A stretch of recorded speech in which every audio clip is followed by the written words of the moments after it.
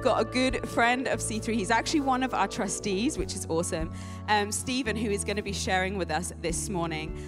He spent a year at C3 on placement while he was training, and he's such a delight. I don't know how else to describe him. He's such a delight to have around, such a wise man, such a caring person. And so I know we're in for an absolute treat today. So please put your hands together as we welcome Stephen.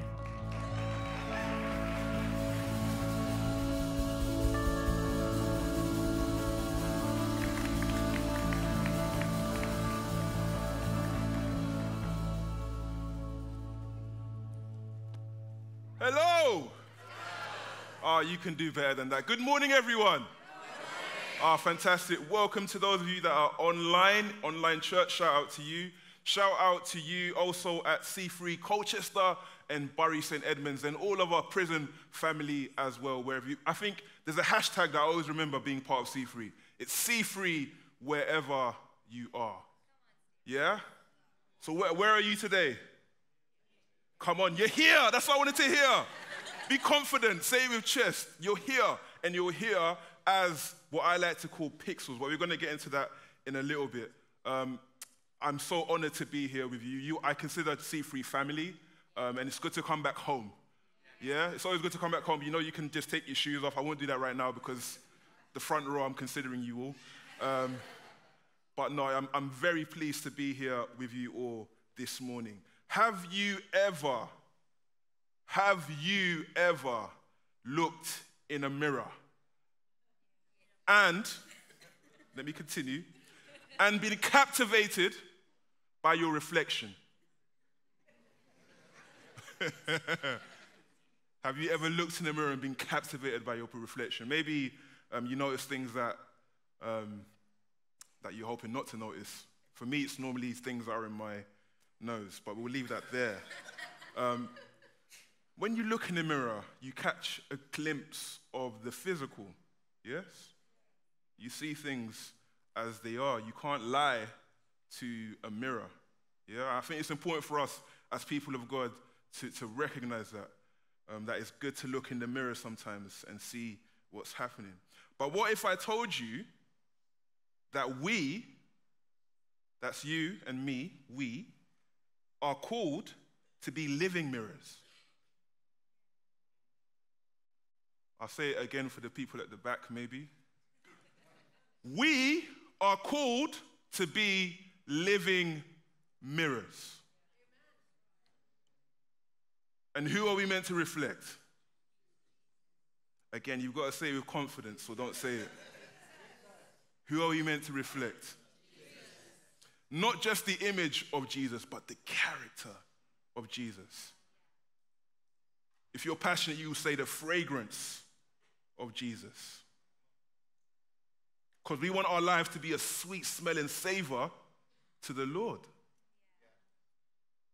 We want to not just capture the image of Jesus, but to capture his essence and the character too of Jesus. So are you ready? Come on. Are you ready? Yes. Are you ready to live the gospel? Are you ready to shine as a light for God and for God's glory in this world?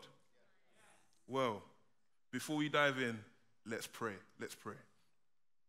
Lord Father, we thank you for your presence with us here this morning. You are spirit and you are truth. And as we worship you in spirit and in truth.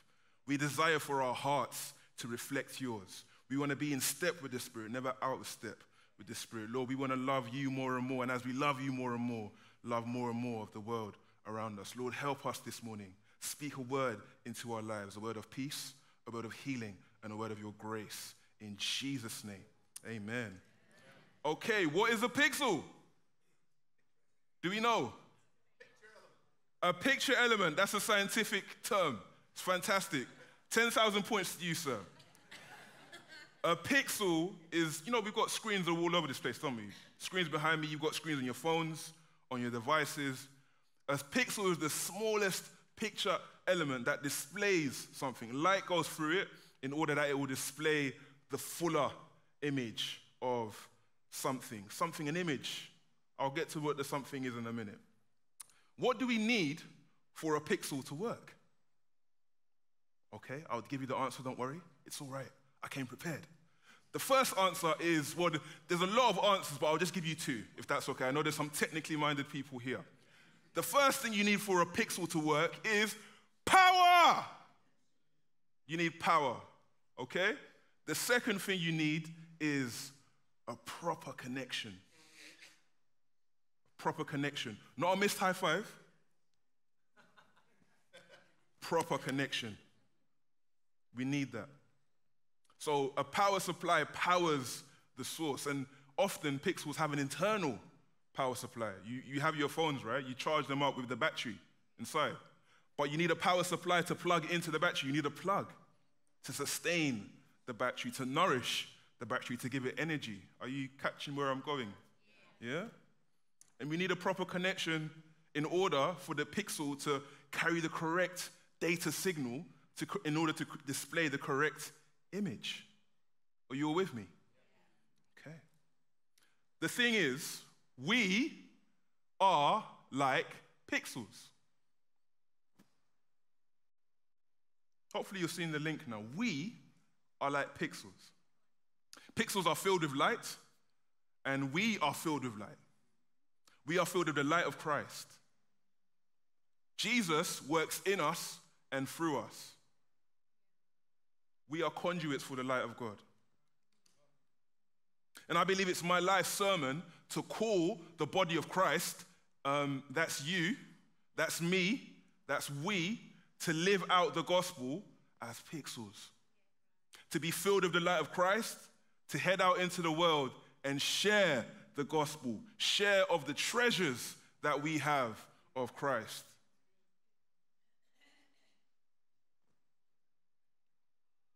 Pixels need a power supply. We need a power supply too, don't we?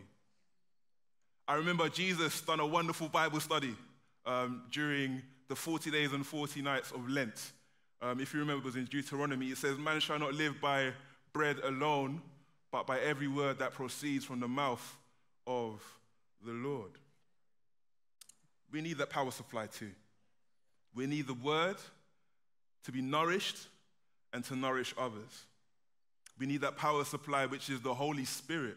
We need good connection, proper connection with the Holy Spirit in order to be powered to live a life and minister not only to ourselves but to others too. So you need power, you need connection, you need relationship with God, but you also need relationship with each other in community. So you see, pixels work individually, but they also work in community in order to display the full image of God. Okay. So are you ready to live as pixels? Some of you are a bit quiet because you understand what it means.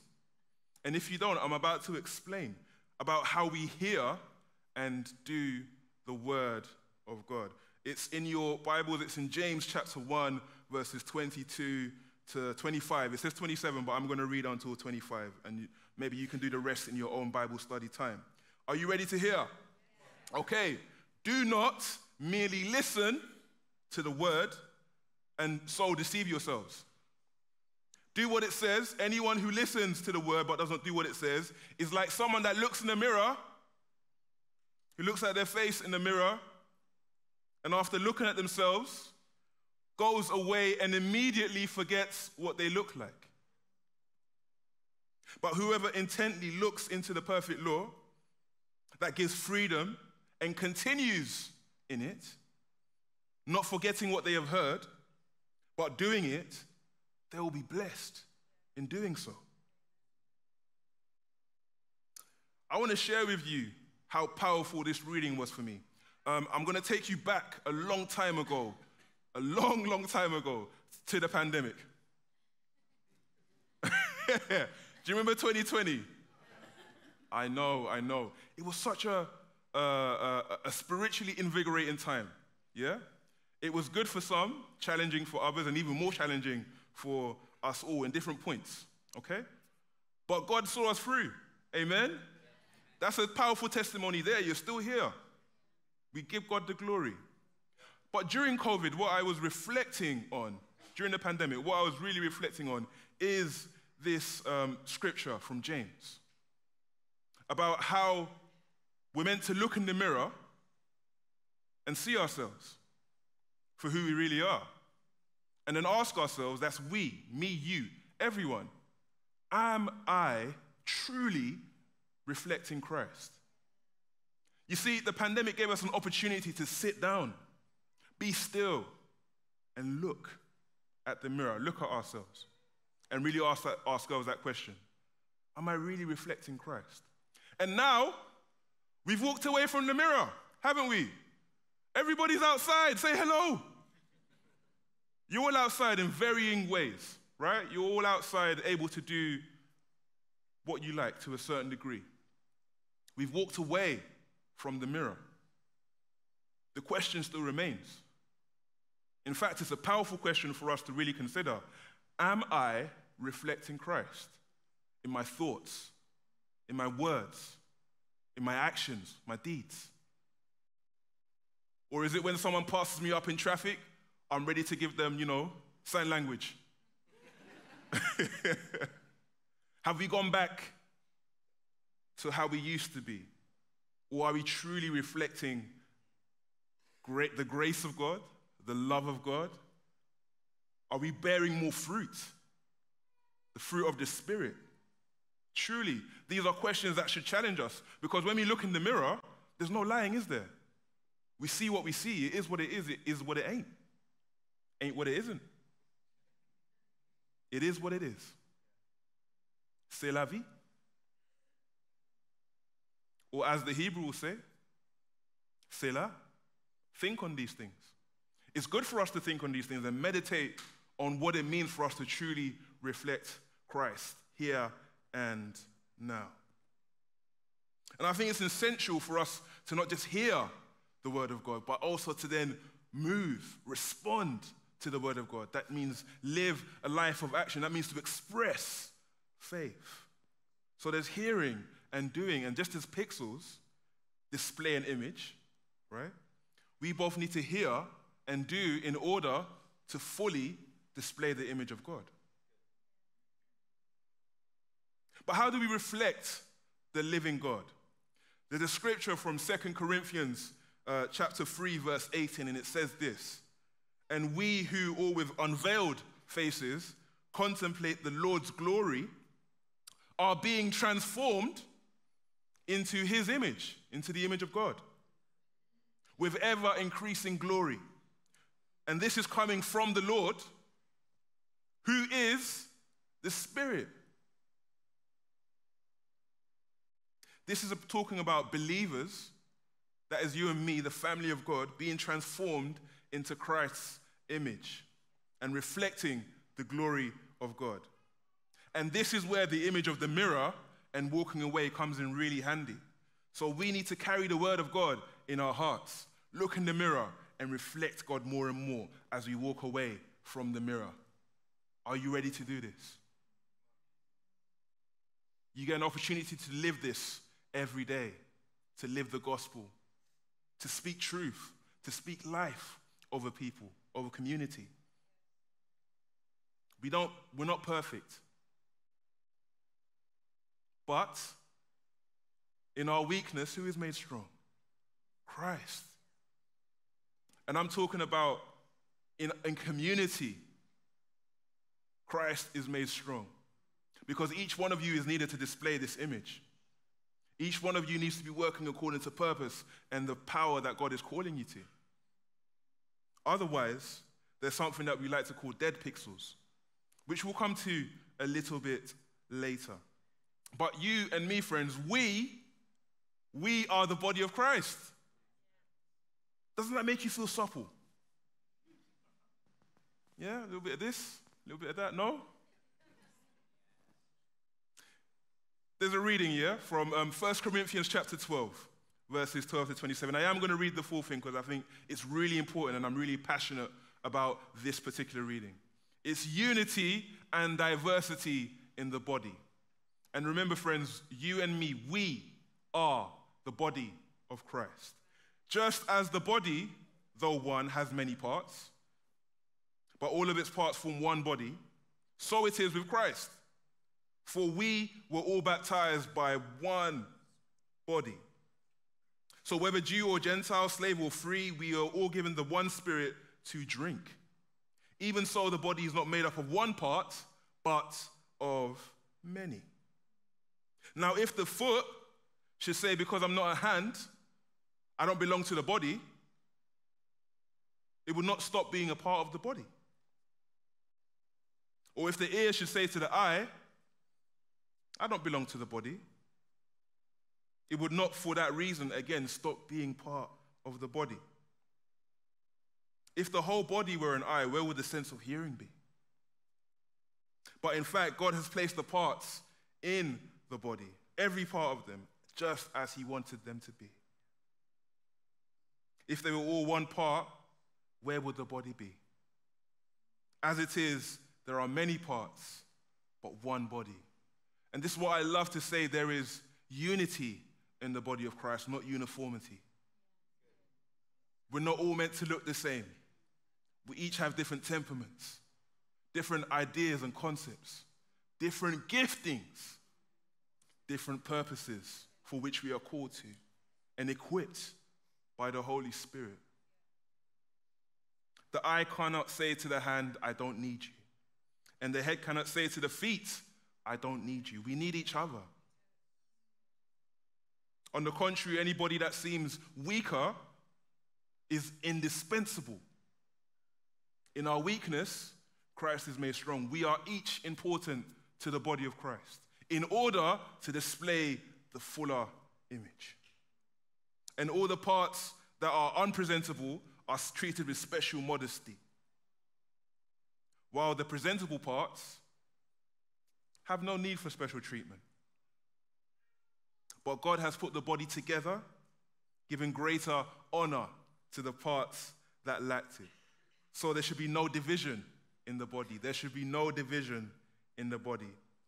But each part should have equal concern for each other. If one part suffers, every part suffers. If one part is honored, every part rejoices. Now you are the body of Christ, and each one of you is a part of it. Hallelujah. This is a reminder, a powerful reminder that we are the body of Christ. And each person, each pixel is called to reflect the glory of God, the love of God, and God's purpose to the wider world. I keep asking if you're ready, but I feel like you're ready now to take on the world. Am I speaking for you? Let me not do that. Each of you contribute to this image. So we need you to shine your light. Don't hide your light under a bushel. What is it that you are being called to do? What is your gift? What is your talent? What is it that you do that you feel called to do? No one else can do better than you. I want to encourage you as a body to be in community with one another and to support one another. Are there any gardeners in the house? I thought not. I'm at entry. There's 2. Fantastic. I'm at entry level of 3. Hallelujah. I'm an entry level gardener, right? But I know, and you've probably seen it in shops, that in order for a plant to grow well, sometimes it needs support in order for it to latch onto and grow. That's what we need as a part of the body of Christ. We need to come alongside one another and encourage each other in order that we shine brightly, in order that we grow, in order that we all display this image of God that we so need in this world of darkness. And there's a framework for how to do this. I've called it pixels, right? But I've talked about it individually, but now it's time to talk about it in community, and there's a special acronym for this. Yeah, I love a good acronym, okay? So we're going to go for P. Living the gospel. P is for purpose, okay? It's good for us to know and understand that each of us are called individually, according to God's purpose, to live a life for his glory. You have a unique calling, a unique reason for being here. And finding that meaning and living out God's purpose, it's wonderful. There's nothing else that gives God glory more than you living your life according to God's will and God's purpose. That is living in obedience. That is living a life of glory to God. That is as God says in Psalm 139, this is speaking through David, that you are fearfully and wonderfully made. Isn't that wonderful? You're a part of God's fingerprint, unique. Hallelujah. There is a place for you here. There is purpose for you and your life here. The second word is individuality. It's an I. You need to embrace and celebrate your individuality. You're blessed and highly favored. There's no one else like you. Hallelujah. You are unique, but when we come together, your uniqueness is a gift because it helps us to get the full image of God. Without you, we don't have the full image. We rely on the Holy Spirit's guidance, empowerment, and nourishment. That is how we are empowered to live the gospel, to be strengthened by the grace of God, to live the gospel boldly. And we do so with love at the center, don't we? Otherwise, we sound like noisy gongs. And that's not what God wants to hear. He wants your heart to be filled with love. In fact, Jesus says it the best, better than I can. Love the Lord with all your God. Love the Lord your God with all your heart, all your mind, all your soul, all your strength. And then love your neighbor as you love who? Yourself. And I think that is, for me, the exclamation mark of God. I'll explain, because that's representing the cross. Loving the Lord, your God, with all your heart. But then outstretching to love your neighbor as you love yourself. That's an exclamation mark of God. That symbolizes victory over death. The dead parts of your life. The dead pixelation that is around us. Are you all with me? And I think that's what we celebrate at Easter. There's a massive exclamation mark of God. That means victory over death. Life in all its fullness. Are you ready to live the gospel? Hallelujah. What is a dead pixel, though? Because I've talked about it a lot. What is a dead pixel? A dead pixel is a pixel that is not living to its potential. Light is not passing through. If you've ever encountered a dead pixel in your screen, in your monitors, anything like that, then you will understand. It can be really distracting. It can be really annoying. As part of what I'm saying today, dead pixels mean that we're not displaying the full image of God. It means that we're not allowing the light to shine through us. And that can mean whether you're inactive in your faith, whether you're struggling in your faith, maybe you're feeling disconnected, maybe you're feeling weighed down by the problems, the challenges that you're going through in life. I just want to encourage you, like Esther encourages us this morning. I want to challenge you too, that there's place for you here. There's place for you here in the body of Christ to be encouraged, to be strengthened by the light of God that works in you and through you. And in doing so, in allowing this light to seep through you, to saturate you, not only are you nourishing yourself, but you are nourishing others. And in nourishing others, you are displaying the full image of God so that people all around can see and know that God is good. And not only is God good, God is working and active in our lives today. Hallelujah. Friends, it's such an opportunity that we have to live in this unity, to live as a part of the body. I just again want to challenge and encourage you to continue to be pixels, to shine bright for the Lord your God, to be hearers and doers of the word. And as you shine brightly, you display the purpose of God in your life. And in that you display the fullness, the grace of God, the joy, the grace of living the gospel, brighter and brighter each day, so that the resolution that people we see when we come together is not just 4K, it's not just 8K, it's infinity K. I'll work on the wording.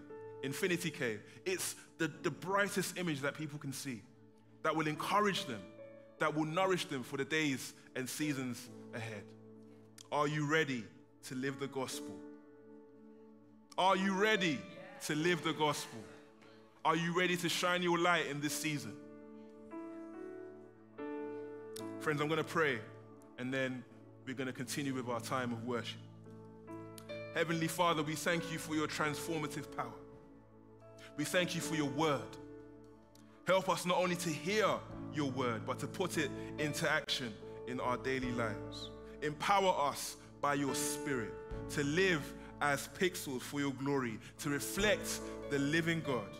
And may our lives be a testimony of your grace, your compassion to those around us. And we pray this in the mighty and matchless name of Jesus Christ, whom we love. Amen. If you enjoyed this video today, why don't you click subscribe and click on that notification bell to get a notification the next time we upload a video. And if you're new or you've been coming to the C3 Church for a little while now, why don't you find out what your next step might be in the journey of faith? Click on the next step link in the description below to find out what your next step in your journey might be.